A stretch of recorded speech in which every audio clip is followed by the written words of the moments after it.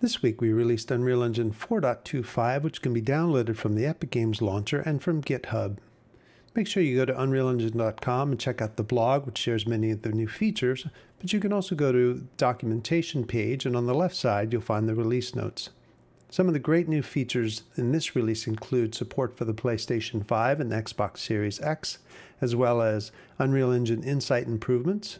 One of the things I'm really excited about is that Niagara is now fully production ready. We've also done some major improvements to the shading models. This includes support for anisotropic materials, which you can see on the wheels of this car. We've also got physically based translucency, which helps improve the clear coat system, which you can see here on this particular render, which is absolutely stunning. Something I'm excited about is also the chaos physics systems, which got a nice major update and can be worked with inside of Unreal Engine 4.25. We also have the high quality media exporter. The audio system has gotten a major update. We also now have LiDAR support inside of Unreal Engine 4.25, improvements to the HoloLens 2 system, major improvements to the ray tracing system, improvements to AI. Something I'm also excited about is the control rig improvements, which allow you to set up full rigs for our skeletal mesh systems and work with them inside of Sequencer to pose characters and actually do full animations.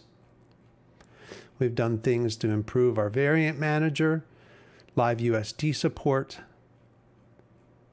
and things like improving our eye adaptation and hair and fur render, and I'm barely a quarter way through the release notes. Make sure that you go to the Epic Games launcher, download Unreal 4.25, and start working with these amazing new features. They're there waiting for you. For those of you new to Unreal Online Learning, you can gain access to it by going to unrealengine.com, Learning and Support, and Online Learning. Here you will find free Unreal Engine video tutorials as well as full guided learning paths for all different things inside of Unreal Engine, as well as Twinmotion and the Quixel ecosystem. If we take a look at the content library, here you'll see that we have it broken down into categories including games, architecture, automotive transportation, broadcast live events, film, television, as well as the foundations for the engine.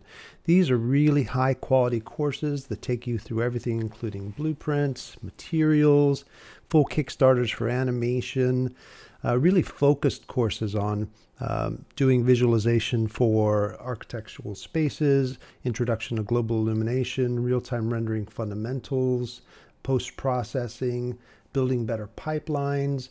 There's some really detailed material on here for Sequencer, full in-depth courses into the rendering and how Unreal Engine renders, Sequencer training for cinematic shot production.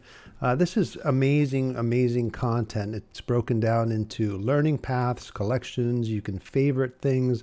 It's broken down into different languages, including Japanese and Korean and Chinese.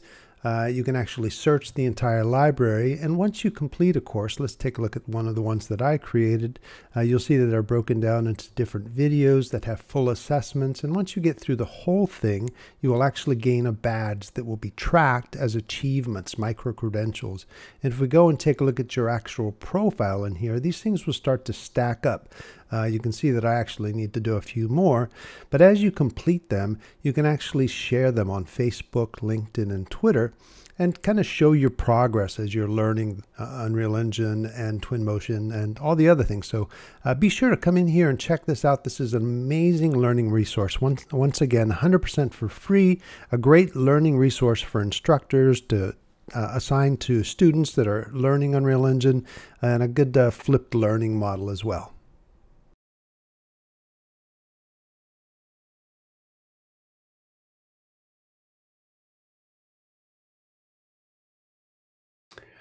Hello everyone, and welcome to this week's stream.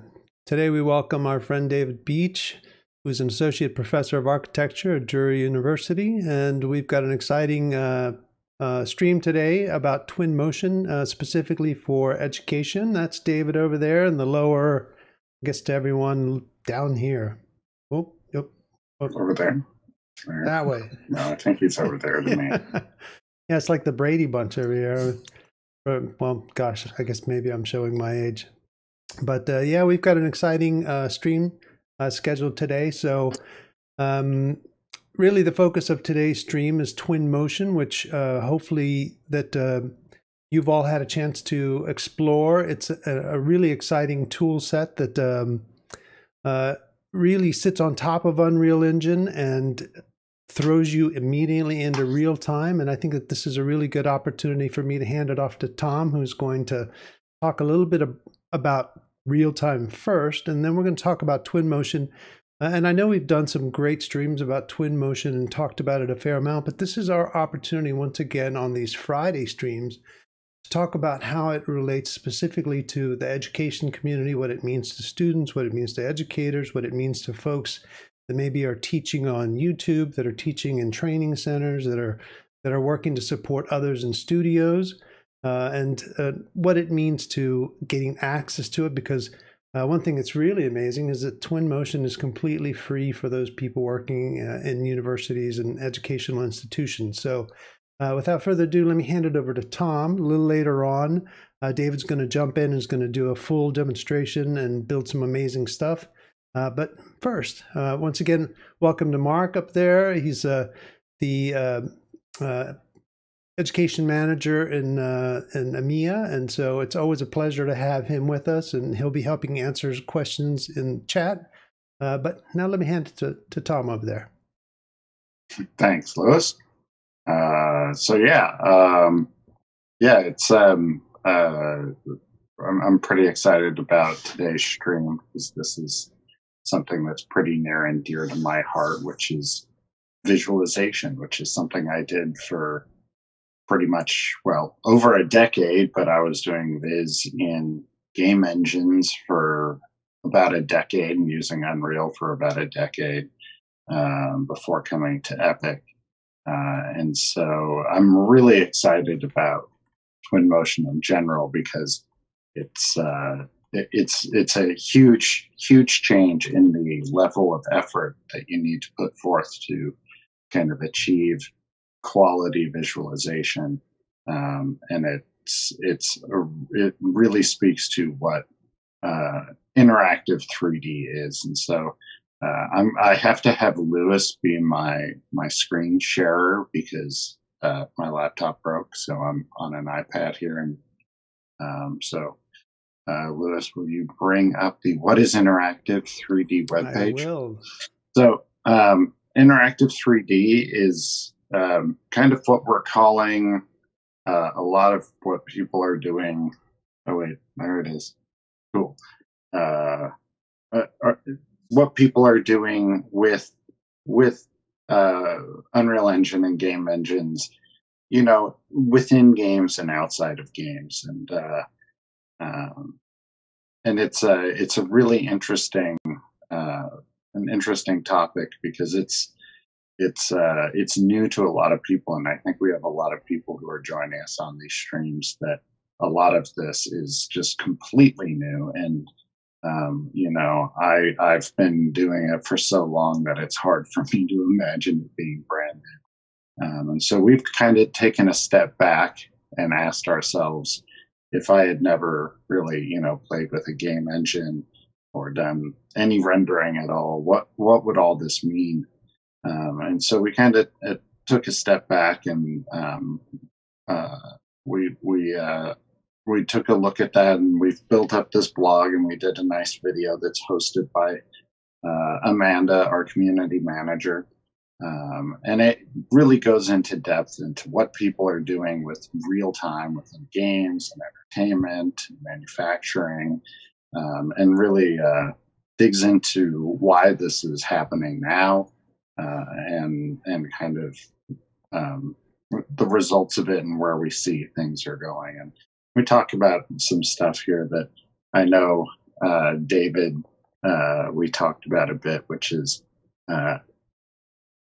how fast things render in real time versus offline, and the just absolute vast difference. An example I like to use is that real-time rendering in a game engine versus like the traditional rendering that you would do in a movie or for ArcViz. let's say a movie frame took an hour to render, or an ArcViz frame took an hour to render, which is optimistic. If you're rendering at 30 frames a second, you're rendering 108,000 times faster, which is such a complete game changer that everyone is switching over to that, and it's becoming, an obvious thing that, who wants to render at a frame an hour when you can render at 30 to 60, 90 frames a second using a game engine. And so that kind of segues into what we're talking about today, which is Twinmotion, which is an application built in Unreal. So it's a game, essentially, that you play to do serious stuff, to build environments. So it's essentially a game that you use to build environments. The game was built in Unreal.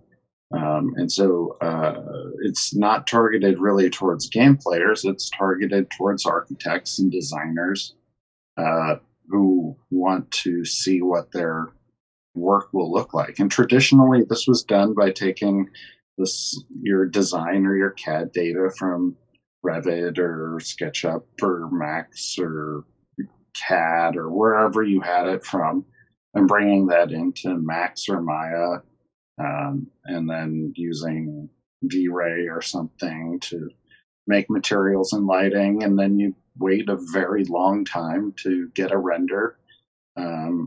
And it was kind of a slow workflow. But it was essential because communicating these designs and showing them in context and helping people make decisions was worth all of that effort, because it's really expensive to make decisions. So anything that you can do to make that cheaper, and visualization is one of those things that makes it not just cheaper but more reliable. And so, for decades we've been doing Viz the old-fashioned way and building big render farms and waiting a long time for renders and a long time for feedback.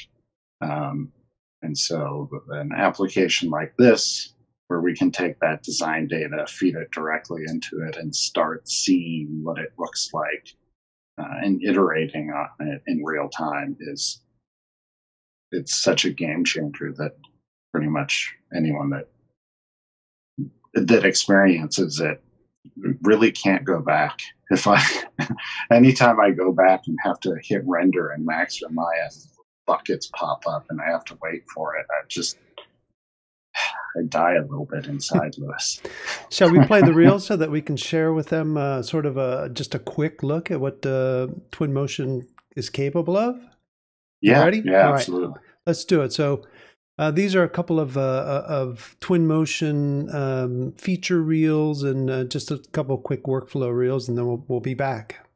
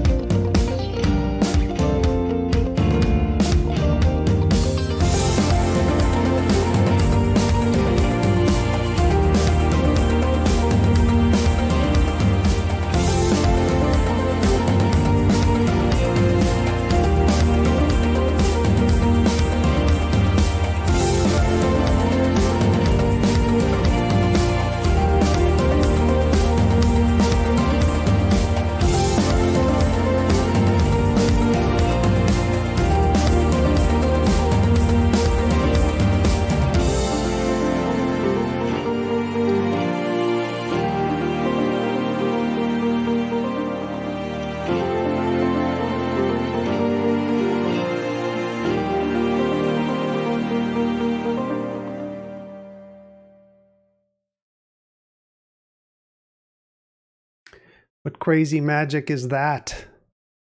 Pretty That's amazing. impossible. It's impossible. So maybe you all realize who are watching the stream that most of us, except for Tom, have gray hair on the stream. They're in there. Which means that, They've like just all fallen out. for myself, I started doing this work, in the early 90s. And I'll never forget working in an animation house in the early 90s when we would do animation, and going from any frame, like frame whatever 20 to 21, took 3 minutes to update a frame, right?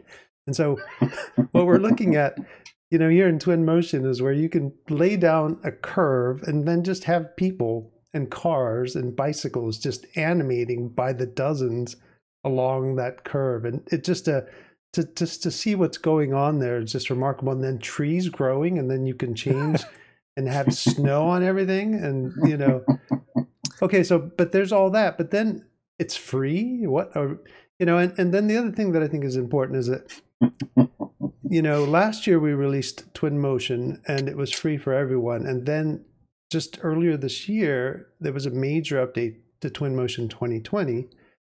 And now it's free for education, right? And that's one of the reasons to have this stream, is because, it's not especially free for everyone, but for the education community, it's still free. And one of the reasons we're going to talk today, and one of the things we want to make sure that this community is completely aware where you can go and get it, what it means for it to be free for education, what it means for it to present it to your students, what it means to make sure that even if you're teaching game design, if you're teaching game environment workflows, not just architecture, not just what you think this tool is meant for, this can be used for many things. I think that it's not unlikely that Epic will make inroads from Twinmotion directly into Unreal Engine, so you can build all these environments and then use them in the future for filmmaking, use them in the future for game environments and so forth. So this is a really amazing tool to use, and you will see very soon when David takes the steering wheel here how easy it is to assemble environments and do amazing, beautiful things without necessarily taking on the entire learning curve of Unreal Engine, which you may want to do anyway, because it will take you even to the next level, which is really, really amazing. Did you have something to say, Mark? I'm sorry. I saw you move your mouth. It's hard to see me move my mouth with this beard. I was going to say, back in the old days, it used to take a weekend to calculate a radiosity solution. Oh, yeah, absolutely. Yep. And now you're moving and changing all global illumination, time of day, and having all of that stuff, and ambient occlusion calculate in real time, and then moving characters and cameras and going into VR and then manipulating it from an iPad directly inside of Twinmotion, which is really, really amazing. Totally stunning. Okay, so some of the stuff we wanted to cover is exactly how to gain access to all of this amazing stuff, and so that you all know. Now, you can go to twinmotion.com, and let me switch back over. Tom, did you want to add anything real quickly here before we switch over to that? No, go ahead. Okay, so you can go to twinmotion.com, and it will take you to Unreal Engine twinmotion.com. And for those of you who are just not 100% aware, Twinmotion is part of Epic Games, and so this is something that's offered through Epic Games. And so if you go to twinmotion.com, it will take you to Unreal Engine Twinmotion. And here you will basically get access to a lot of really valuable information. And you can come down here and watch some really valuable videos. And then if you click on the Getting Started section here, it will take you to Twinmotion 2020, where if you are a professional, of course, you'll get the option to go to a reseller channel and purchase Twinmotion. Of course, you can get a free trial of it. But what's really relevant to this community is that Twinmotion for Education is free for students and educators. And if you click on the Get Now, it will take you to a place where we will ask you some information about, who you are, what academic institution you are, and ask you just some base questions that will then immediately get you access to it. Now, I went back here on the browser, because another really important place to know about on the website is the community support section here. And if you click on Meet the Community, it'll take you to another really important section of the Twinmotion site, which is the Twinmotion download and resource section. And if you click on the resource section here, this is a really valuable place. And I think you might need to know how to navigate to this section if you didn't get there the way I just showed you. But once again, that's that Meet the Community section. And if you get to the resources here, it's got a really helpful knowledge base where you can get training, get to the Facebook groups. A really helpful link here is to the YouTube channel. And the YouTube channel is filled with a lot of really great videos. And I'm going to pause this so we don't get that audio. It talks about what is Twinmotion, the release trailer, really helpful videos that talk about the different tips and tricks, and the tons of webinars that have been done on useful workflows, of course. And then another really good section here is, the training section. And in here, you can actually come down and on our online learning management system, our platform, we actually did a full course, hour and 36-minute course that was done by one of our authors, Matt Doyle. And I have it open here somewhere, Introduction to Twinmotion. And you can start the course, and really fantastic course that will take you through a lot of the workflows. And it's a fairly intuitive, program to work with, because there's not a massive user interface, as you will see when David takes control here. But as we go back to this resource page, there's some other things that are really important to know. In here, there's also, let me see, a section that takes you into Twinmotion for Education that starts to really ask some questions about, of course, it's free for education. We ask some basic questions about, who you are, your information, the school you come from, and then starts to talk about how to install Twinmotion in an educational setting. Now, a couple things that are really important to know is that we do help explain if you are wanting to install Twinmotion into a lab that has whatever 30, 60, 100 computers. There's actually much easier ways than going from computer to computer and downloading Twinmotion. Now, once you gain access to Twinmotion in your Epic Games launcher, you will actually get a Twinmotion tab. So for those of you who are like, I don't know where Twinmotion is, you'll see that this image shows you right here that here in the Epic Games launcher, there'll actually be a whole new tab that has Twinmotion in it, and then you'll be able to install it. But of course, you don't want to go to 30 computers or 60 or 100 computers and click install every time from here. So in this actual page, you'll actually be able to go here and read about how to deploy Twinmotion across all those computers by doing basically a disk image of it. And this page will actually take you through the process of installing it once and then duplicating that install. So it can be really helpful so that you can do it once and then not have to do it over and over again.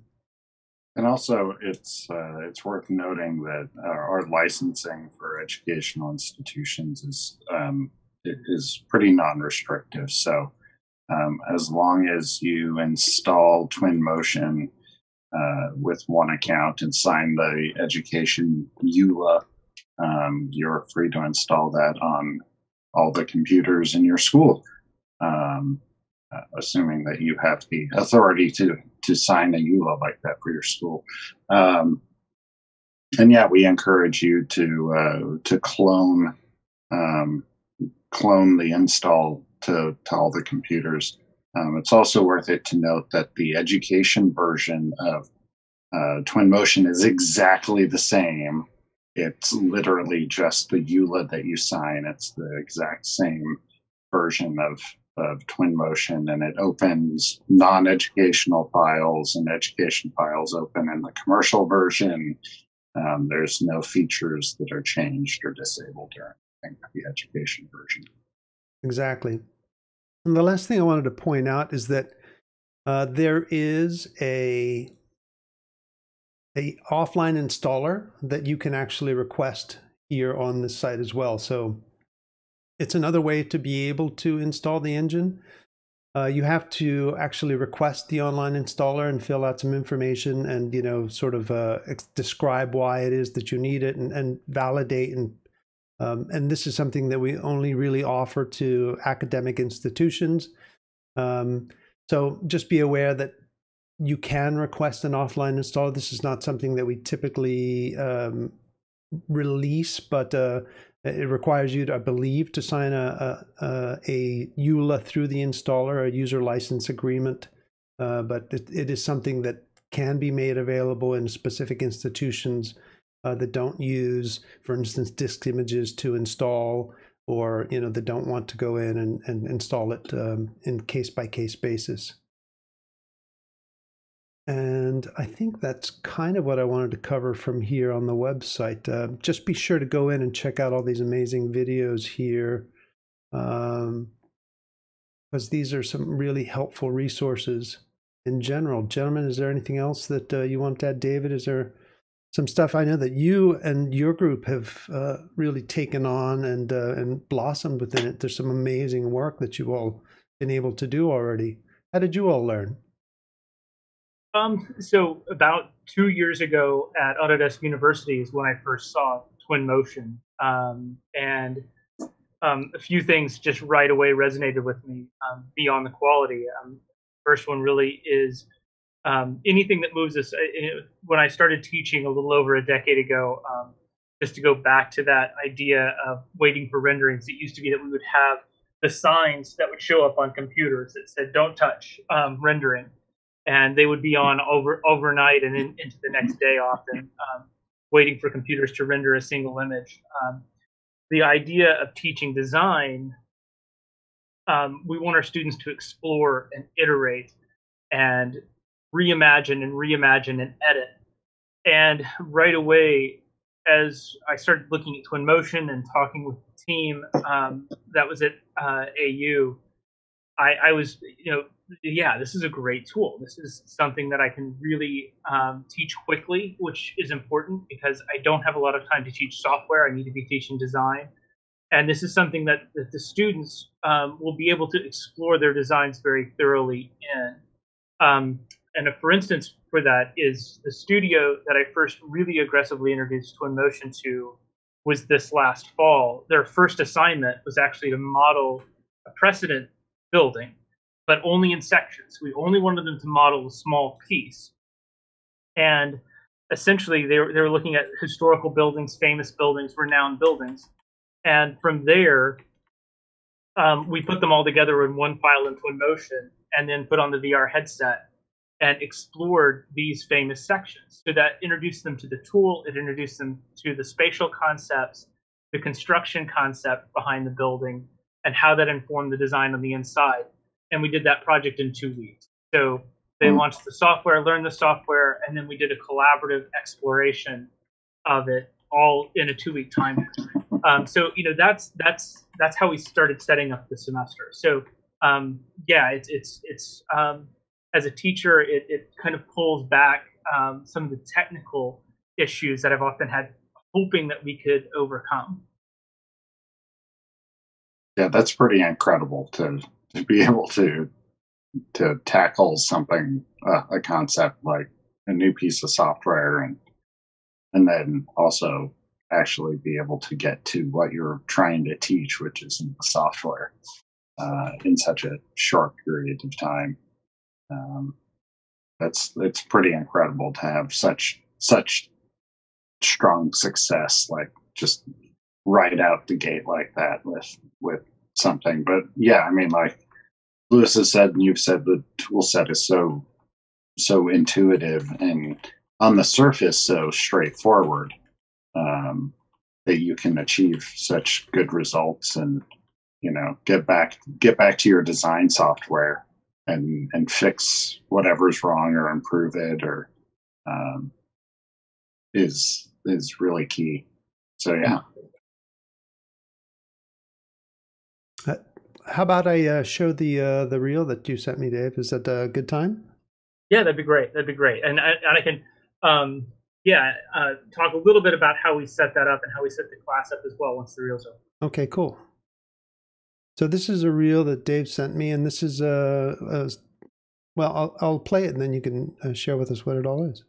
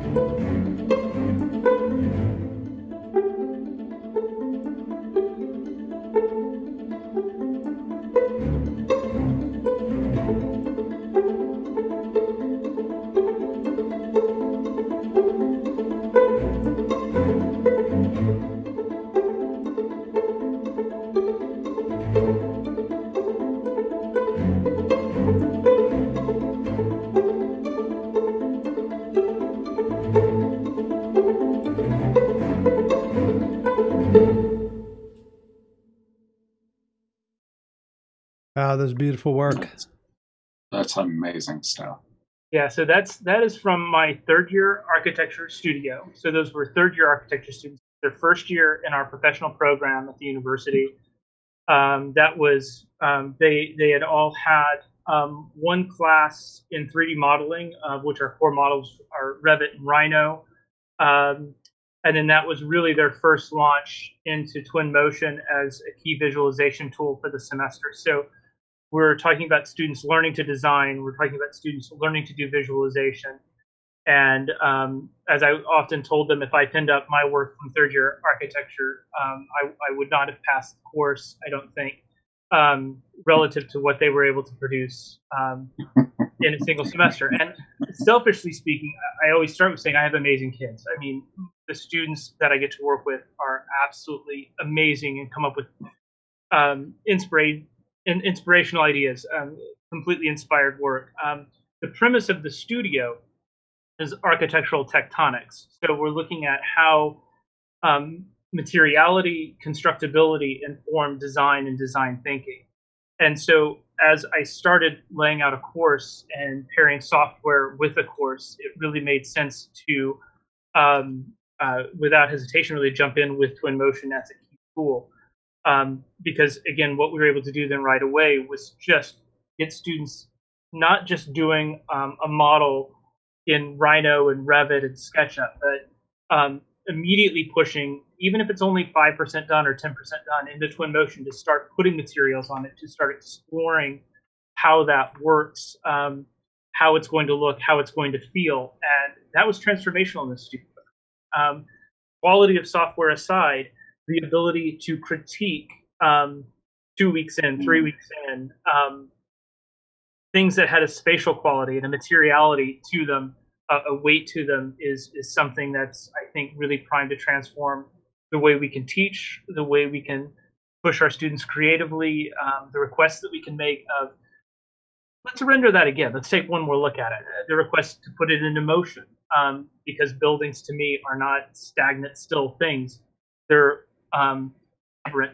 They live and breathe and move with the people in the community around them. That's the type of world that I want to be able to create virtually to teach within.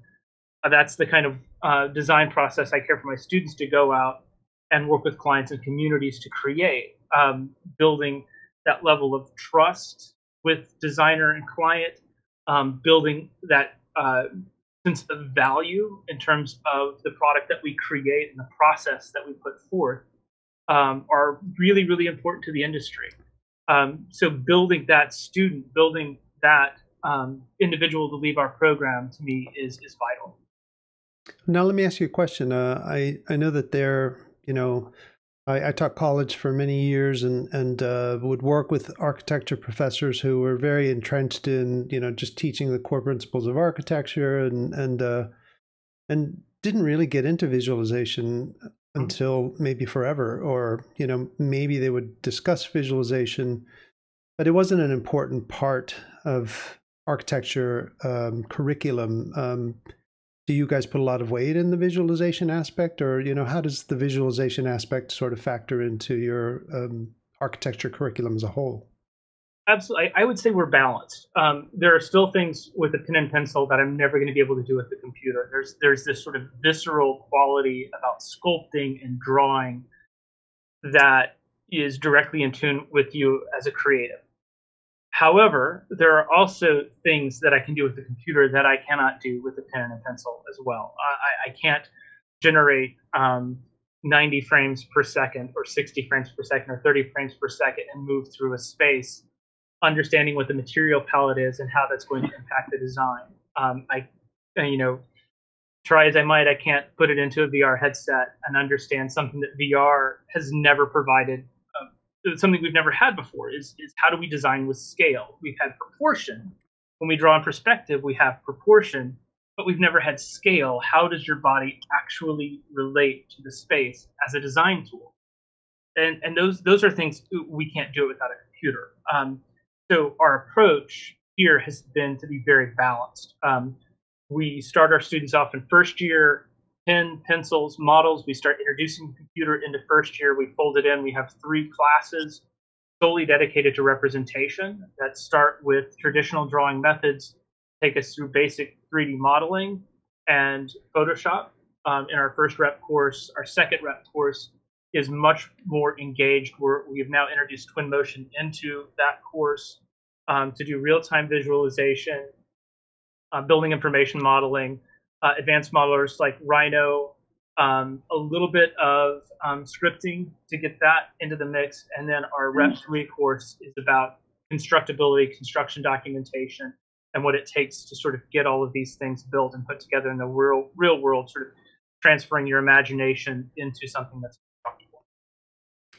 Yeah, now before we get into, handing the reins over to you to show us, not too long ago, we released a showcase of one of the largest architecture firms, HSK, talking about building a stadium, where they, multi-billion-dollar stadium where they probably have a couple hundred architects and people at the firm working on this massive, massive stadium. And they're all working in Unreal Engine and similar tools to Twinmotion. And I was shocked to see just how many of those architects are deeply immersed every single day in getting their content into real time and putting it in front of the client. How important is that for someone now? And I know that one of the things that was really relevant about that piece is how much these large architecture firms are hiring real-time developers and how important that is. Is that really important? And what is the demand for people with this kind of skill set? And how does that factor into what you teach on a daily basis? I think the demand right now, it's I can really only speak more regionally from where I'm at, but the demand is really high. In terms of architecture, most offices are going to require that, especially a younger employee, a young architect, somebody new to the trade, is going to have to wear every single hat in an office. So they're going to have to be able to meet with clients. They're going to have to be able to visit a site. They are going to have to take design direction and provide design direction, and they are going to have to provide visualization. Knowing that, the demand to be able to create these images quickly, to be able to create something that is compelling, is really vital. I often talk about, one of the next classes that I'm getting ready to teach that I'm really excited about really is turning all of this work and building it more in terms of something cinematic in its quality, building narrative and story into visualization, to not just treat it as there's the building, but how can we really make that visualization tell a story, and teaching that as a tool. So I think building, what I would say, back to the question, building that visualization is important. I think in the very near future, it's not going to be seen as a byproduct, but just something everybody has to be able to do. So I think the next skill level, what I'm always trying to teach to is what's next, is how do we use these tools to make mini movies for our clients, to make something that has the cinematic feel, this spatial quality, this ambience that really goes beyond showing the building, but really gets at what's the building about? How is it going to impact? How is it going to shape the space, the location that it's in? And I think being able to work quickly, that's something that really we've only talked about at the university level because we just don't have time. Our students are pushing right up to a deadline with their work, printing out final boards, printing out final images, or displaying those on screen at the 11th hour and 59th minute. But now that we have something that has this opportunity to visualize really early on and visualize as part of the design process, we can start pushing this idea of building an interactive story, of building something that goes beyond simply a visual. I'm really excited about that. Yeah, I think a big change is that when I was doing architectural visualization, everyone at our Viz firm came from an art school. And the architects that we were working with were still doing stuff on paper, and it was lots of whiteout and mechanical erasers and big boards with magnifying glasses, and it was kind of shocking to come from a very digital world into that world and see where they were working from, where now, like you're saying, junior architects are expected to do this as part of their job, and therefore moving on, it's architects that are doing this. And that is really powerful because, like you were saying about vision, before it was a visualization artist trying to interpret what a designer or an architect presented them. And so there was always that barrier. But you needed that because that Viz person needed to be really technical and know all this stuff about lighting and materials and render farms. And now handing that to the architect and designer, that ability to tell those stories and create those visual and interactive stories is really powerful, because as a Viz artist, it was really hard for me to understand that vision. And also because, one day I'd be working on a bridge. The next day I'm working on a stadium. The next day I'm working on a mansion in the forest.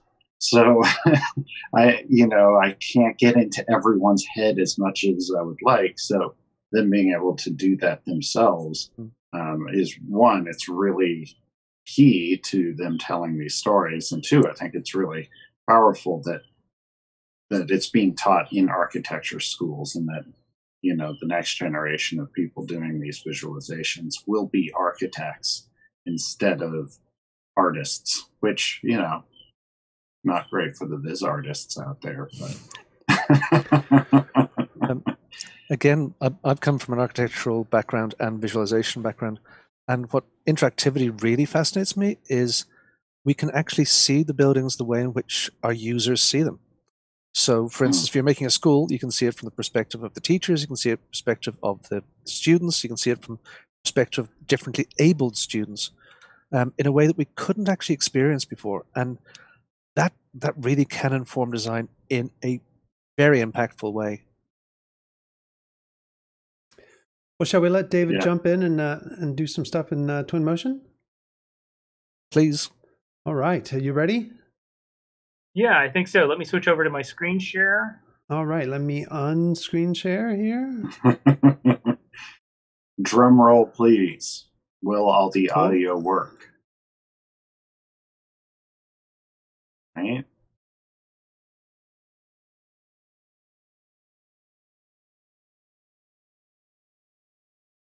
And I'm seeing stuff change. Cool. Right. Should have Twinmotion on screen now. We see it. Okay. All right. So really There we go. quick, how I start students learning Twinmotion. A few things that I think are really relevant. First of all, I really one of the things that I really liked about the software is it feels like a playground. It feels like this virtual sandbox that you get to throw things into and just play. It turns design into play so that you can be at your most creative. And that's really important to me for any piece of software that I'm doing. Other softwares, technical modelers, things like Revit, BIM, can start to get there after you have a lot of experience and time in them, but it's much more difficult to get to that level. So while those modelers are still really important in this, I begin equating Twinmotion to a stage. So you have a prop department that's building props, that's building pieces, and then starts putting them on the stage and putting them in motion and bringing them to life. So that said, I'm going to be showing a lot of different pieces of software that start combining all of those digital files into Twinmotion. That's sort of the workflow that I teach, because there's a lot of software out that is very capable. Learning a bit about each one helps inform you which piece of software is going to do which thing and do it particularly well. So, like any project, it starts with a site. So a lot of the work that we do with building sites is simply finding the topography data. So this is a location in Eureka Springs, Arkansas. Right here, just above my cursor, is a small, very historical church called Thorn Crown by Faye Jones. And so I'm going to be developing a little bit over that site and talk a little bit about the project that I'm working on with that. But what CAD Mapper does in particular, this is sort of a tool that builds a site for you, essentially. And it's free to use unless you start grabbing more than a kilometer square of data. So in this software, you simply navigate to a location by searching whatever, tell it what type of format you want, what you're looking for, and then hit create file. And that is going to build the 3D file for you. Right, so I'm going to spare everybody watching the download process and all of those things and simply switch back over to Revit, where I'm going to open up that file and talk a little bit about building that as a site and as a site that we can work with. So from there, I'm just going to do a file, or actually I'm going to go to Inserts, Insert, Import CAD. And then navigate to my folder that I've made for this talk.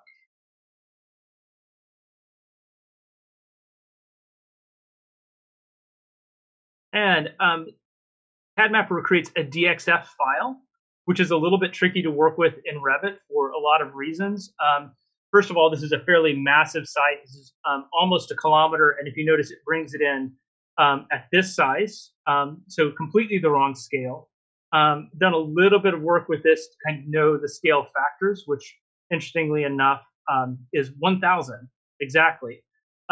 So in process in Revit, I'm simply unpinning that file, and I am going to use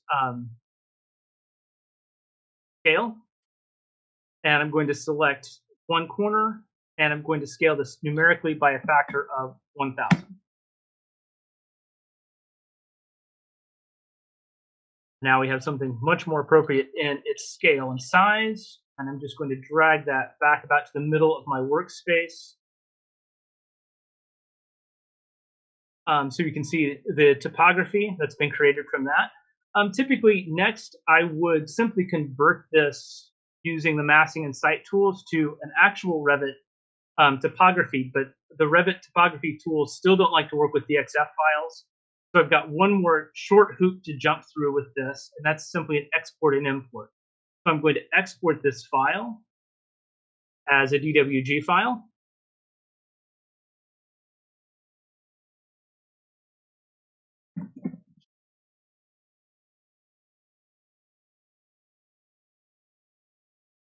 And then I'm going to import that file right back in. So back to Insert, Import CAD. switching my file type to DWG, and I'm going to be importing that site back in. I'm then going to delete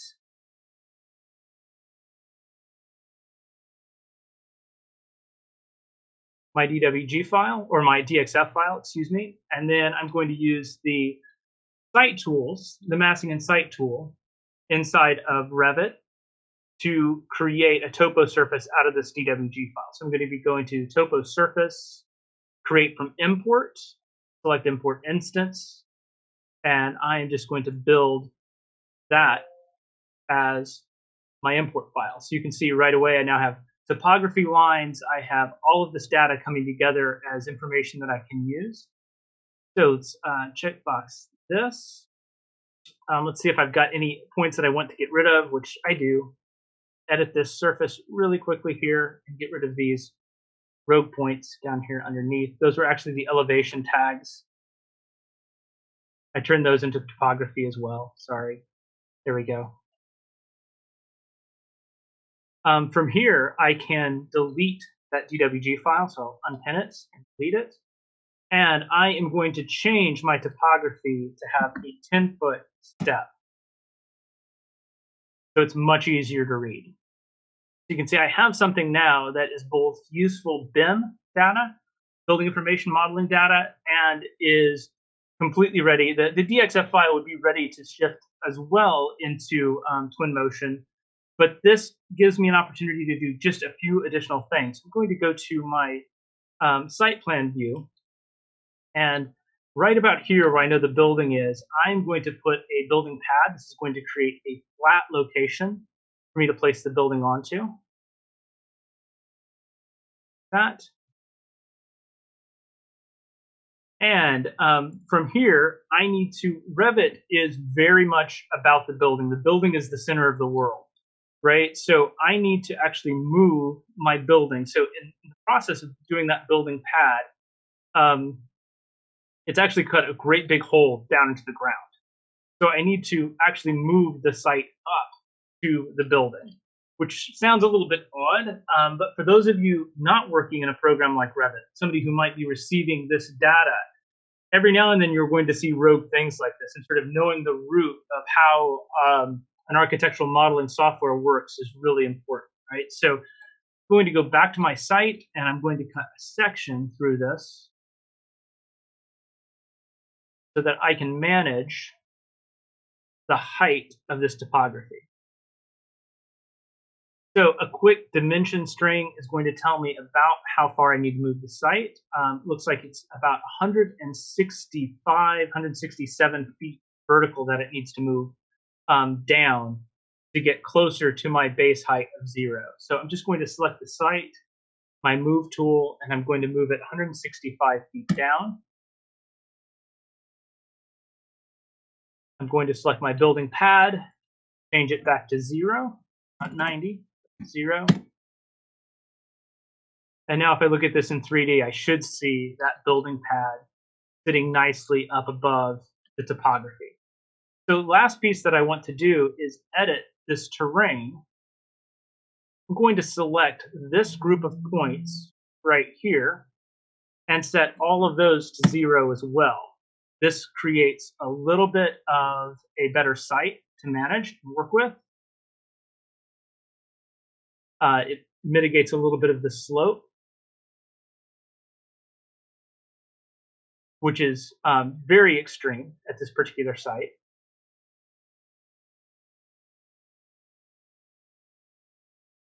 So that I have a little bit more of an opportunity to work around the building. So we'll accept that as a final value. And this is a file that I'm already ready to send into Twinmotion and start working with the site. So it's probably a really good time to Lewis, ask and see if there's any questions that anybody would like me to cover. If I need to, I'm happy to do those. And then what I'm going to do next is use the live sync in Twinmotion to send this, or the live sync from Revit to send this directly over to Twinmotion.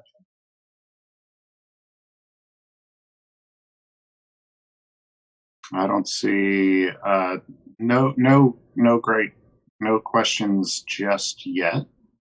This is actually pretty cool for me to watch. There's always everyone's got a different way of bringing in site data and getting it lined up with their Revit model, because as you said, in Revit, the building is everything. And in most other software that's GIS based, the building doesn't matter. So it throws stuff millions of kilometers out and all sorts of weird stuff. So it's nice to see someone else's workflow. And oh, look, he edits his terrain directly in Revit. I didn't even know you could do that. So from here, I'm just going to go ahead and create the direct link, moving this directly into Twin that fast. I'm going to delete the default ground plane. And this is a very rural site. So before I do anything else, I know I need to come down to my location and change my background from a city to a countryside. And that's going to build something that's a little bit closer to what we're going to see.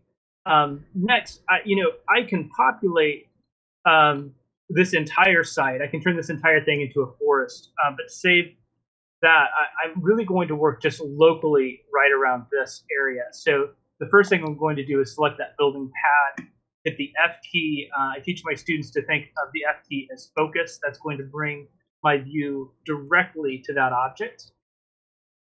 And I'm going to start putting just a few things onto the site. So opening up the left tab. Oh, before I do that, just a little bit about how I teach the interface in Twinmotion. It's really simple, right? Because I have a left-right option. So this is materials and objects. This is the actors that I have on the stage, or the parts that I have, and then some basic manipulations, especially switching from statistics to transform. This will tell me a little bit about my objects, its current scale, and where it's at. So right now the building pad is selected. It is at 100% scale, and it's located relative to itself at 0, 0, 0. Then from here, I'm often working top down on the left-hand side, importing objects, creating content around or creating context, the location, localizing things, and then setting up different views, different images, and exporting. So, it's a really, if you're looking for something, following that logic of the software engineer, how this is laid out, super easy to do. So the next thing really is to start populating just, and again, I'm just going to work sort of locally around the project here. Let's get a little bit of a ground cover material on. So this sort of grassy ground cover. Looks a little odd, perhaps, zoomed way out. Looks great as you get the camera in, and especially as we start getting some cover around it. So the next thing for me to do is the vegetation paint, which is super easy and fast for me to work with. And there's multiple ways of doing this. I can place one tree at a time. I can select an object and have it populate that entire object. I'm a big fan of paintbrushes, so I really like the paintbrush tool. And so what I typically do is I drag a handful of the trees that I'm interested in, that I'd like on the site. And it's important to note that all of this content comes with Twinmotion. All of these trees, all of these materials, this is all part of the package of Twinmotion. You don't have to learn how to make trees and grass and fancy materials that look good from far away and up close and go from winter to summer. You just drag and drop them in, and there's great content already there for you. Even better in 2020. That was all part of the major improvements in this version, this latest version. From there, I can set the density, how dense I want. If I want fewer spruce trees, I can drop the density. More oak trees, I can raise the density. I'm simply going to select a paintbrush and size that up a bit and paint where I want all of this to go. Which for right now, I'm really interested in just working around the site. So once I have that, I can start moving it a little bit closer. And then I start working with a little bit more precision directly adjacent to the site. So I'm going to set up another sort of a second pass at the painting. So I'm going to go back to my vegetation paint. This one is just going to be with, this is very much a building in a forest. So I'm going to select, again, some of this taller grass right here. Much smaller brush now in terms of my painting size. And now I can paint a little bit more adjacent to the building. Do that with a little bit higher density. Once I've painted something in, all I have to do is raise the density and it increases the population, which is fabulous. And then once I have that, I can come in and start placing individual pieces to create that sort of really sort of intense density as well, in terms of doing things more one at a time. So simply by dragging and dropping where I want some very specific things to come in at. Back in my day, vegetation was the last thing we put in the scene because it made the render times go through the roof. Totally, right? But I mean, just having this as a designer and being able to, and you can see I'm kind of keeping things a bit sparse right now. I'd certainly go back in and increase this, but having this kind of view right away to help you understand the design and what's going to happen to me is incredibly important, right? It's on its outset, maybe it seems trivial, but just seeing this to visualize a design through is remarkable. It's putting design in a living context, which is really, really nice. So the next thing that I really get into doing, and in terms of teaching, is an understanding of what is going to come from Revit. So let's put, before I drop an entire building onto this, I do want to go back into Revit.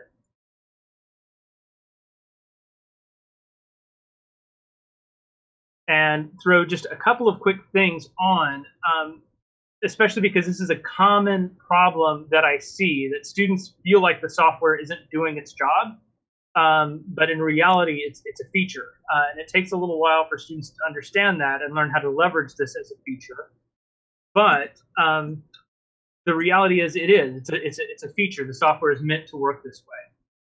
So I just have 3 clusters of walls, all of them 20 feet tall. This is just a default Revit wall type, a basic generic wall of 8 inches. I'm going to hit save really quick inside of Revit and then relink this.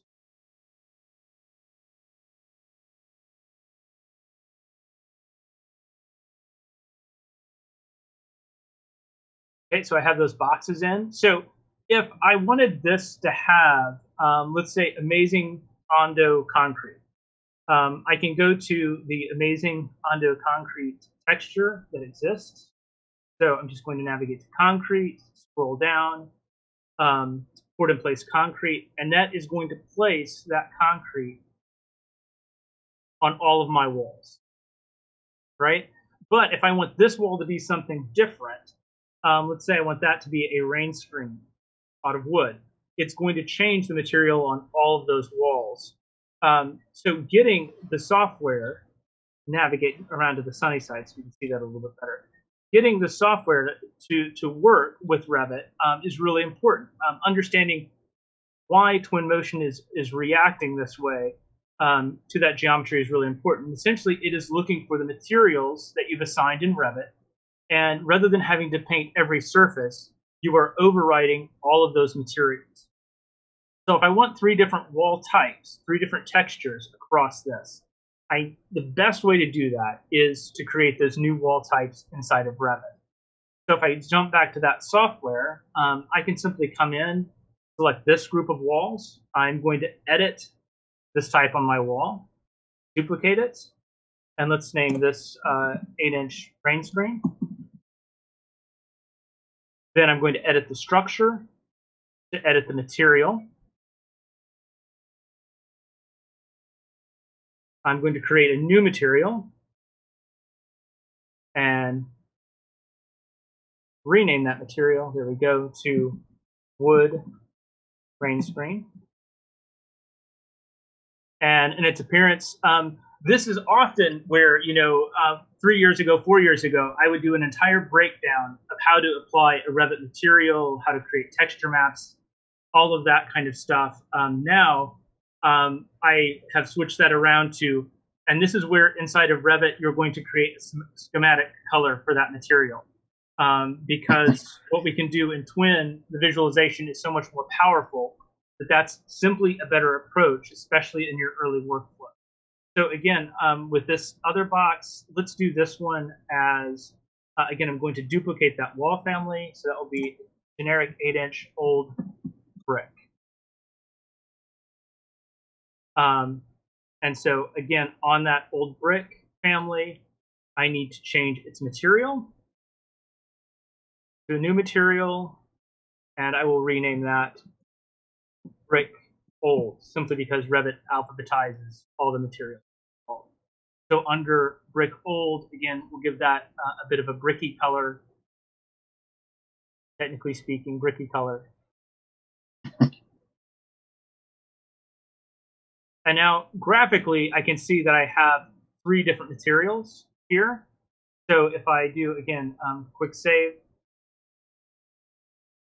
synchronize this with Twinmotion, I can see now I have my 3 different materials set up and ready to go. So I can place on this middle one my rain screen material, scale that up a little bit, just because it matters to me a lot. Let's go ahead and drop somebody in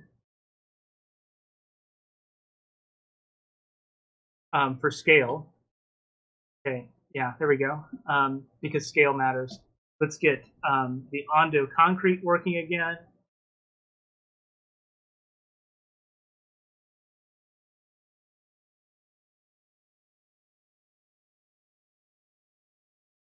Right here, scale that up as well.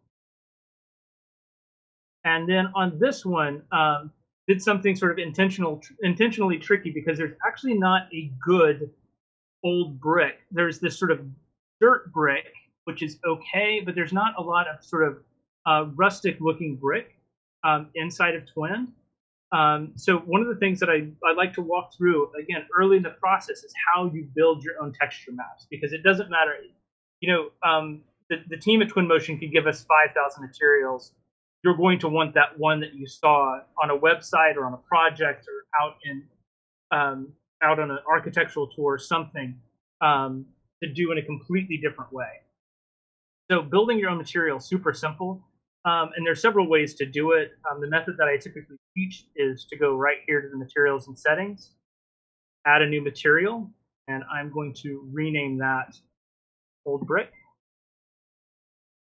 So on that material, let's just go ahead and drop it onto that object so we can see it update as I move through. From here, underneath the color tab, I can go to more, and I am going to open up a texture map that I've built already. So we're going to go to my folder for this.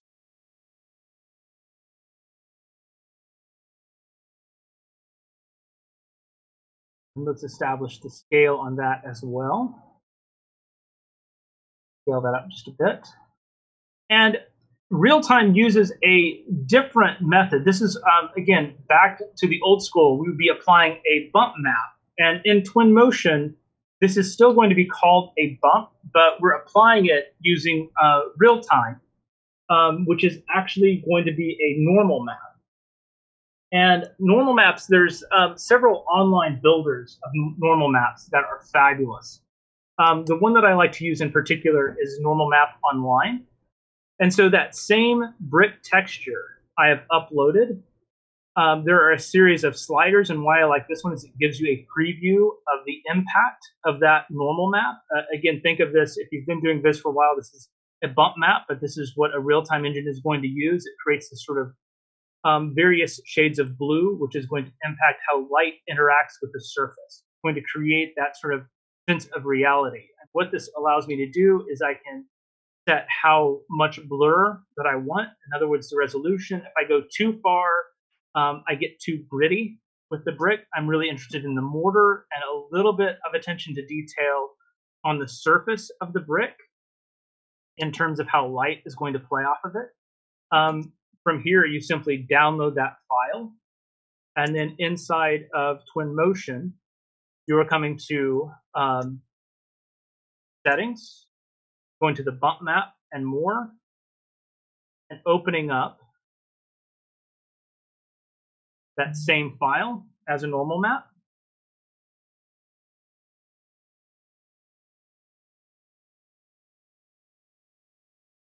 So I typically just teach my students put a normal suffix on the end. Those two things should match up perfectly as long as they've been generated from each other. And then I increase that pretty drastically to begin to create a little bit more of an interaction with light.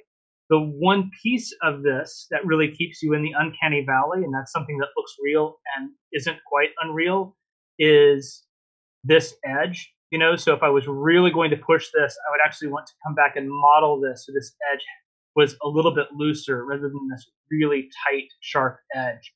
But in terms of doing early visualization, quick visualization of things, this is a method that really begins to get your own ideas, your own texture maps, things that you've seen out and about applied really quickly inside of the Twinmotion file.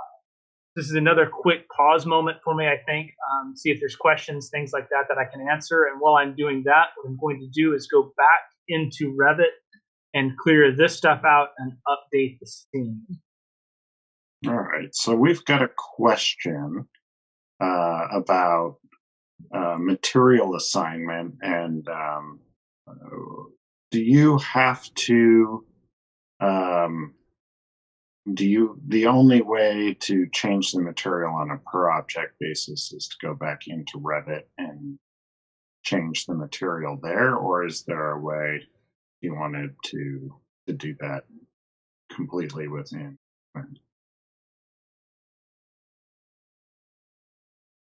I'm going to defer that question to you. How I teach it is to move back into Revit or the modeling software and update the materials there.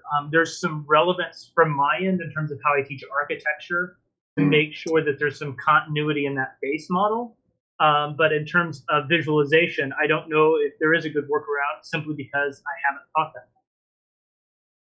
No, I think that's a really, really good consideration. That oftentimes you don't want to fix it in the visualization model. You want to fix it in the design model. Especially moving forward, you know, if it's something that every time you update this model, you're going to have to fix it in Twinmotion because it's got the wrong material on it. Twinmotion has some intelligence in it to try and apply the right material, but it's always best to fix that in the source. I do think that there's an option to be able to bring in your model separated by like group or some other options other than separated by material.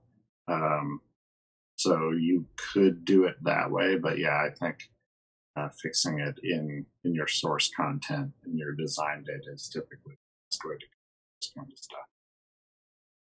Yeah, sometimes there's speed and sometimes there's best mode of practice. And that's I often guiltily for sure will often teach speed because I'm interested in the results, but that is one of the times where referencing back to, especially if you're working in BIM, ArchiCAD or Revit or Bentley, having those things assigned correctly there does matter. It's tapping more into just how those materials appear. And so that to me is a relevant part of the process. Cool, great answer, thanks. Good question too.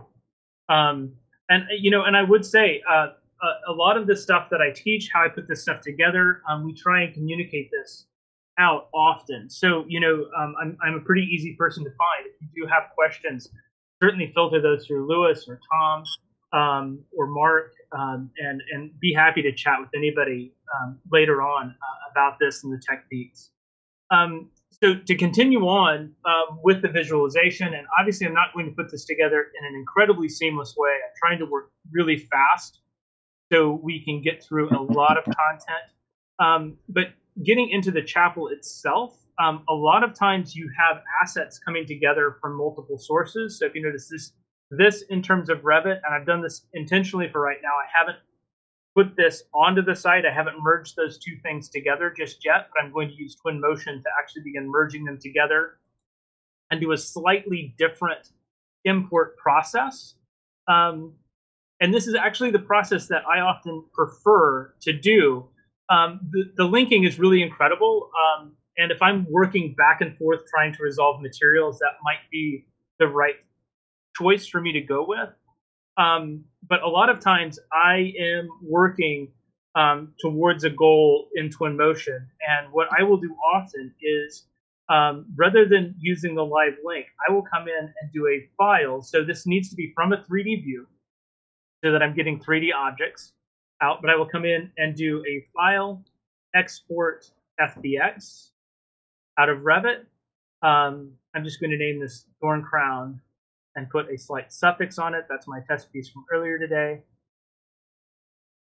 So the FBX file type comes in great. It's going to show up a little bit different in terms of its materiality. It's going to give me sort of a default material, which I don't mind terribly too much. But inside of Twinmotion now, I can simply go to my import button and select my file.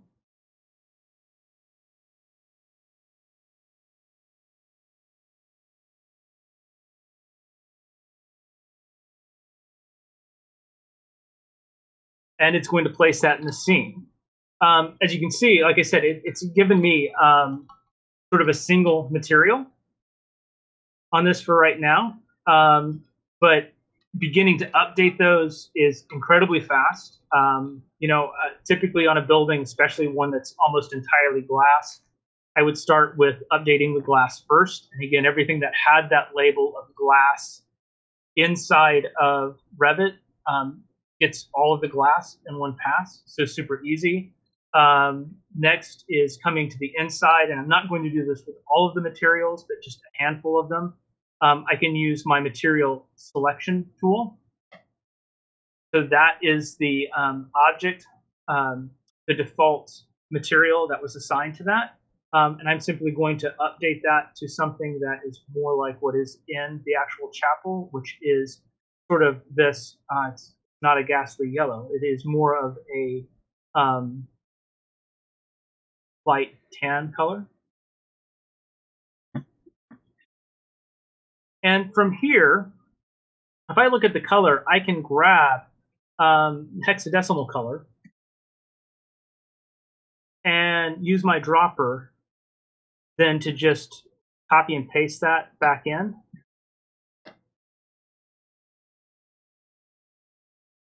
Because it is fairly mono inside of there. I mean, it's really about, this is about a building in a forest and how it's transparent.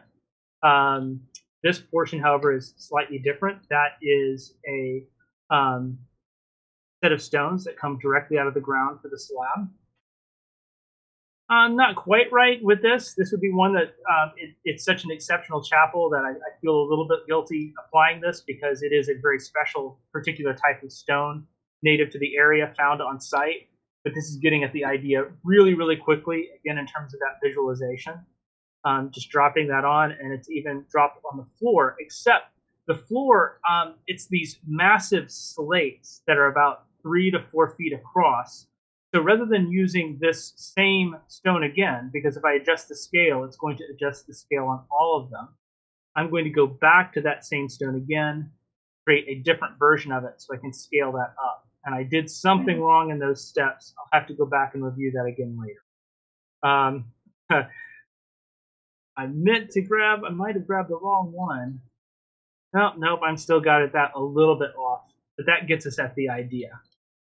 So what I wanted to do last with this is look really quickly at lighting, because this, again, it's another thing that Tom and I have had a conversation about as well. That is just, well, just to be honest, it's pretty greedy how this works. If I were to go into the libraries, this is something that we would spend. It wouldn't be uncommon for me to spend a week trying to do a nighttime rendering scene, trying to track things, get things working correctly. But in this chapel, all of these are sconces that are along the surface. And so I've just got a default light, and I'm going to move that into the sconce. I'm going to change my speed. So the speed tab lets me move car speed, bike speed, or walking speed. So as I get a little bit more detailed, I need to slow down how fast I zip around. So changing that to sort of a walking speed becomes really important. So I'm going to zoom out with that light. I'm going to set my shadows, my radius rather, to be a sphere of influence that doesn't quite go from sconce to sconce. I'm going to set my intensity at about 100 lumens. And from here, let's just put this in one more. So I'm going to drop that right about here. And so that was, I just did a shift click and move to make those two objects instances of each other. So I should have two lights now, whose properties are going to be cloned. Spending more time on this, I would put one of those lights in every sconce. But from here, I can simply go to my visualization tab and change my time of day right into the evening, and those light up almost exactly like you would expect them to, which to me is, for somebody who again has done this for 2 decades, it's really not fair, but remarkable. I absolutely love that I have access to it. I love that the night sky shows up through this, that you can start seeing stars, that these lights, they just work. Even without shadows on, that it works in real time, that I can start building this atmosphere and ambience right away with this sort of intense immediacy. The last thing that I had on my list was bringing something in from Quixel. So I can do that really quickly, or we can open it up to more questions, comments. But this is really the bulk of what I wanted to cover is already in place. Just how quickly, especially given a model, that we can get in and start to look at objects, surfaces, locations, manipulations, and just create some absolutely amazing images. That shouldn't look that good already. No, just so quickly. By all rights, that shouldn't be that good. You should need to spend 3 or 4 years doing visualization to be able to set up a sun and sky to have the right values so that it doesn't look like total garbage. And then yeah, like you said, whenever someone would want that night version of the render, it just caused so much anxiety because you weren't sure that you could actually get it to render. You know, sometimes you'd throw in all the lights and you'd hit render, you'd go home for the night, you'd come back the next day, and it would just tell you, sorry, too many lights, buddy. And now Absolutely. It's like, just set it to night and put in the lights. And look, oh, you want to do a transition from day to night? Oh, yeah, we'll do that for you. I used to have to like talk clients down from the edge where they were like, yeah, I want a full transition from day to night. And I'm like, no, you can't afford that. I want to do that too, but that's going to be tough. Yeah, and as you could see in the demo reel that I showed from 315, that was one of my students' favorite things. That idea of how a building, a building, a third of the time or more is going to be in a dark condition. And we don't design for that very often. We design thinking about how it's going to look in daylight. but as my students got into that, it started looking really at how transparency and layering and opacity, translucency are all materials that are impacted greatly by light and the day to night cycle, and what can be done with that. And just a lot of fun, just a lot of opportunity to experiment and play with this set of design tools that really we just haven't had. So there is a question about, can you do a test render, to show the render speed? And I think that that's a really interesting question. Absolutely. Well, I mean, it's not instant for sure, but it's close. Relative to, I think, what Tom and I have experienced in our history, it is instant. And again, there's a lot of additional work that I would typically want to go into this, that this is too big. It's not quite where I want to scrunch this in. So I'm not exactly sure of what my quality is going to be, but I don't really have to care because this isn't going to be a multiple hour render, or often what I would used to see multiple day kind of render. So essentially I'm creating an image. Then I'm coming into my export function. I'm selecting that image to be rendered. So I've got image 1. Let's look really quickly at the type. I'm just going to pretty much run with the defaults on this for right now. Location, yeah, and I think I'm really happy with just the defaults. I'm going to hit Start Exports. Select where those are going to be saved. So I'm just going to continue saving and working directly out of this folder for the talk. Let's call this exterior. It's going to take me longer to get the files set up and ready to run, I'm quite sure, than this. Actually, there was a select folder. So estimated time left computing. Yeah, it's done. Let's see here. Hopefully I have that available. That should be titled Image 1. Yeah, right here. Created. That's not even fair. Exactly a second ago. And there you go. So, immediately the things that I would get into, obviously I've got more work to do in the model in terms of bringing the footprint of the building in tighter. But this lighting around it, that's just not fair. I would definitely play with depth of field, get a little bit more foreground, background, and increase the entourage immediately around the building. But it took me longer to navigate to the folder than to actually build the rendering. Which is why, in terms of creating video, in terms of creating an animated walkthrough, that was one of my ambitions when I started teaching 12 years ago, was I'm going to introduce animation. I'm going to have students using animation tools. We're going to build walkthroughs. It's going to be amazing. We never had time. I would say in 8 years leading up to some of the real-time software, maybe 3 or 4 animations for final reviews in 8 years. In 315, it was a requirement. So last fall, it was a requirement that every student had a 1.5-minute long animation, which is what we saw in the demo reel. Because, if it can do a rendering that fast, rendering out 30 frames per second, it takes a few minutes to render that full animation.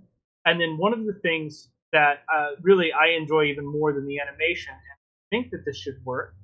I did set everything up, but I didn't test it. Yeah, no. So I did hook in my Oculus Rift before coming, and so yeah, it's ready to go. I'm going to speak really loudly because having done this before, I need to set up my position in there. So there's actually a download happening right now in the Oculus software that's setting up my position, but that immediately switched over to VR just at the click of a button, and then hitting escape brings me back to this world, which is just ridiculously cool. Let's see, I wonder if I can hit just close that out of Oculus and bring that back. Get set up.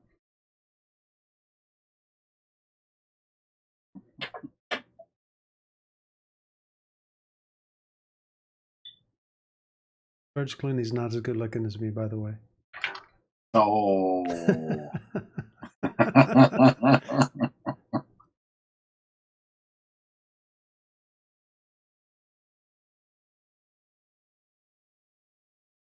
Drum roll, please. There we go. Yes. Look Yeah, at that. that's That's just From this unbelievable. point, I am immediately into VR. As soon as I actually tell it, I am still in my Oculus Rift setup here. I just need to activate that window. There we go. That should do it. Yeah, and now I'm right into navigation.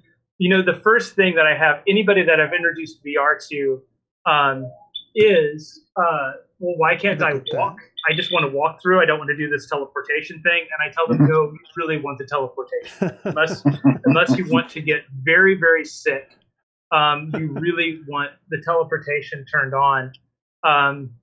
But this, as I was mentioning before, this ability to immediately jump in and understand the height of these trusses in this building, to see around the transparency of it, how it connects to the environment, are all things that I couldn't do before.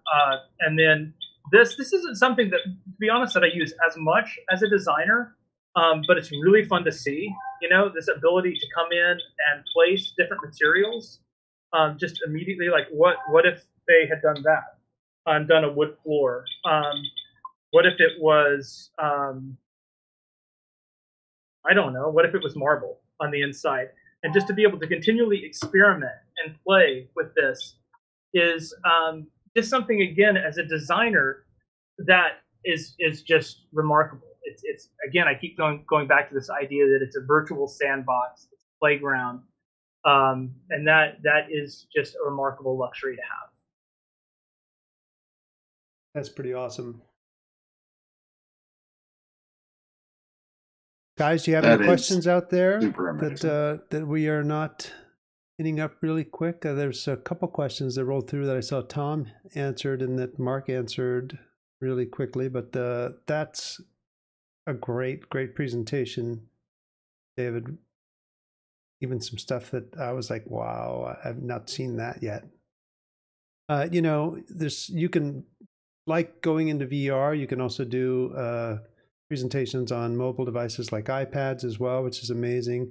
Ray tracing, I don't believe is yet implemented completely. There's a screen space GI, which is really nice, and there are some definitely updates to lighting that sort of mimic a lot of the lighting, but it's all GPU based, so it runs on any GPU that any decent GPU that you've got, and it actually runs on a fairly low end machine as well, so you don't have to have like the most amazing beefiest computer ever. It runs pretty well, even on a lower end, NVIDIA or ATI card. There were questions about PC specs. What are you guys running over at Drury University? Well, we have a couple of different labs.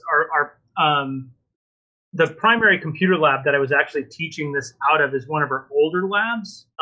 With actually, I think they are. I really don't even know what the guts of them are, to be honest with you. They were 6-year-old Dell workstations. I think I don't know what the video cards were. They're not good.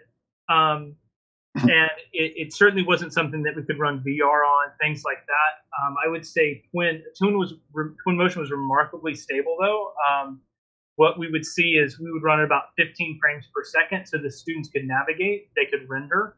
At the second year level, we start requiring students to have their own laptops.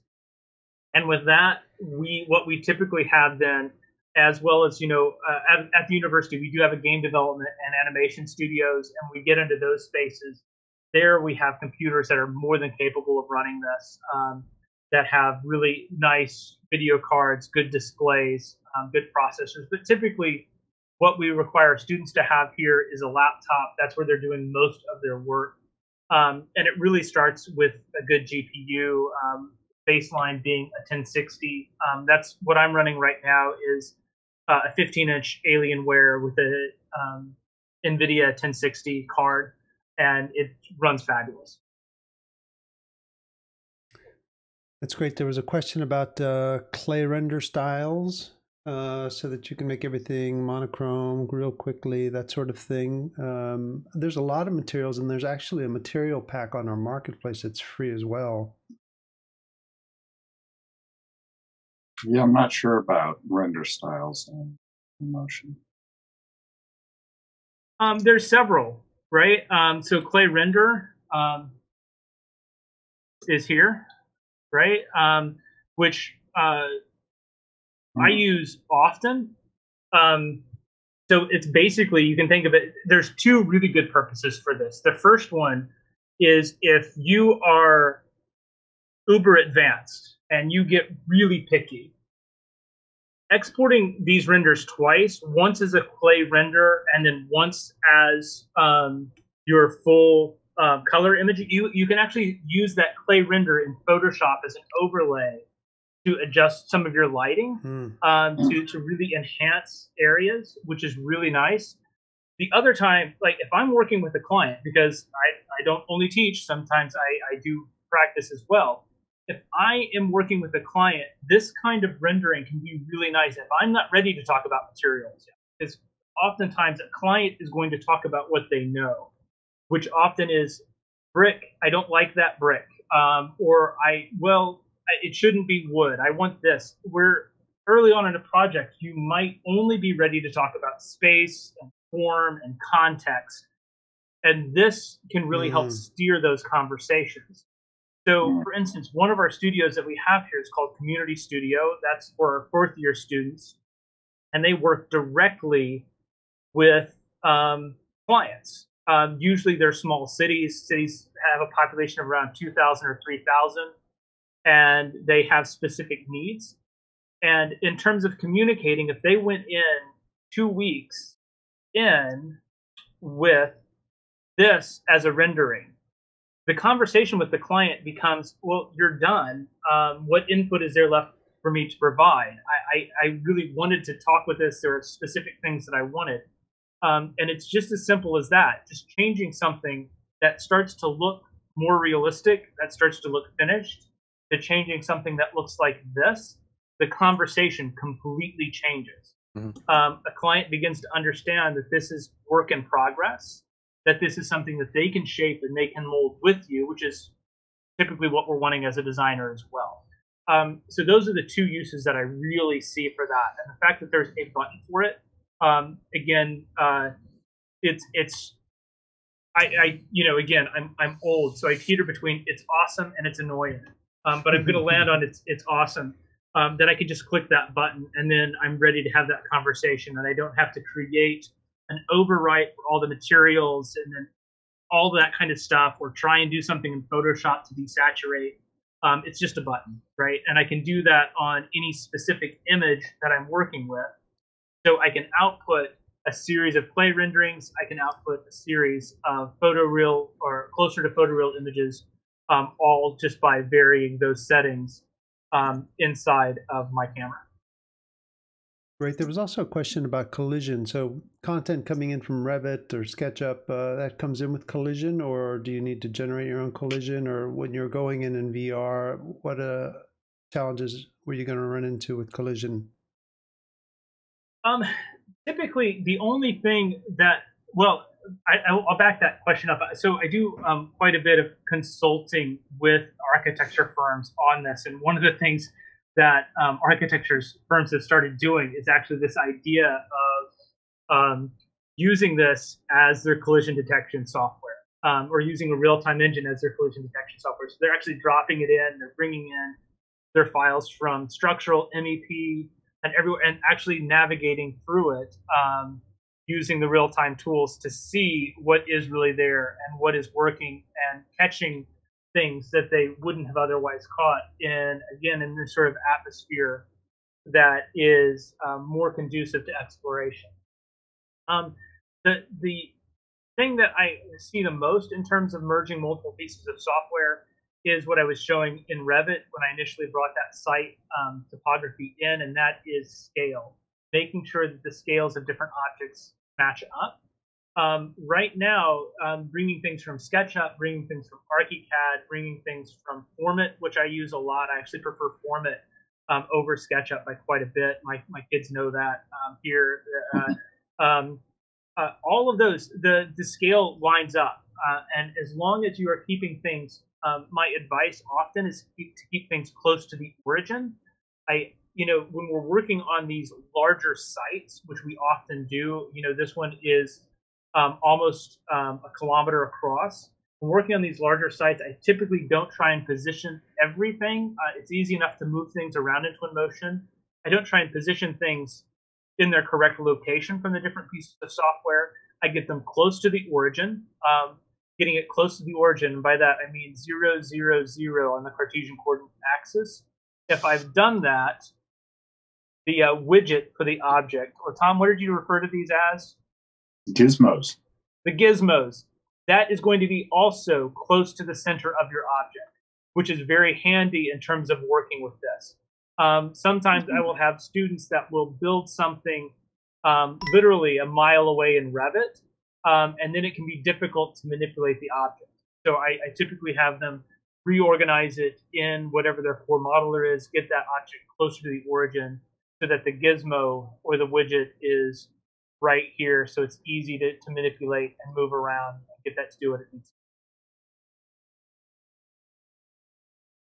I hope that answers the question in terms of collision. Yes. Several different directions I could go with the word collision. Yeah. But I was thinking about, construction collision, and then this sort of mode of different scales that would come in. I think the other thing that I would mention that my students have learned to really watch for are coplanar objects. If you are working on a real-time, this is something that I did learn how to deal with all the way back when I was working in animation. If you have two objects that are in the same place, that are coplanar, two different pieces of geometry in the same place, and they have two different materials on them, you're going to see a flicker. That happens, you'll see that in games often. If the modeling is a little bit sloppy, you would see that in animations, pre-built animations that we would run, and that was something we would always fight because you wouldn't know it until you had compiled the animation in the in the software, in the nonlinear video editor like Premiere or Final Cut or something like that. You wouldn't see it until a few days after rendering sometimes, and then have to go back and fix everything. With Twinmotion, on occasion, and Revit is notorious about giving you coplanar geometry, you'll see this sort of flickering between two objects, and that's going back in and figuring out which face to edit and delete or hide before importing it in. I've been working with this file for a while, so I've intentionally tried to omit them. But you can see a little bit the seam between the glass and the vertical that's supports, a really common spot right here. And that's simply because I have this polygon that's creating the glass that's running down this side that's coming back, and so they are sharing a face. So my solution for that would be to do what is actually in the building, which is a small mullion right here. So actually fixing that is actually going to increase the relevance of that model and the accuracy of that model as well. So that's something I still need to get back in there. So again, that's another direction that I can kind of take with that idea of collision as well. So there's a lot of different ways that could go. So I hope I answered that one. Fantastic. Yeah. This was such a cool demonstration. Yeah, and really appreciate you joining us today. I think,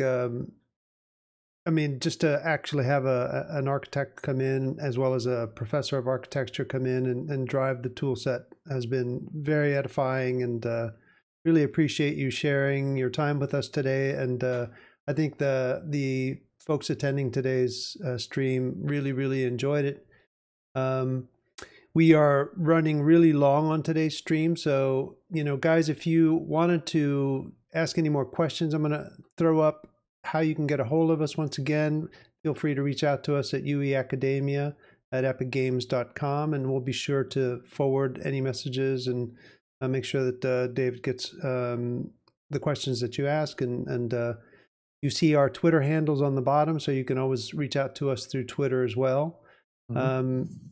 once again, thank you guys, everyone, for joining us today on the stream. David, Tom, Mark, and next week we are having another really awesome stream. We're going to be joined by Lisa Tenorio, who's the head of global education for Epic Games, and Linda Selheim, who's one of our education managers. We're going to be talking about the Creators Field Guide that we created, as well as some really helpful research that we did about understanding what's happening in real time and the demand for real-time developers as a whole. And Seven Siegel will also be joining us to talk about the Fast Track program and the outcomes of that program. So will be another really helpful stream, the focus once again on the educator community.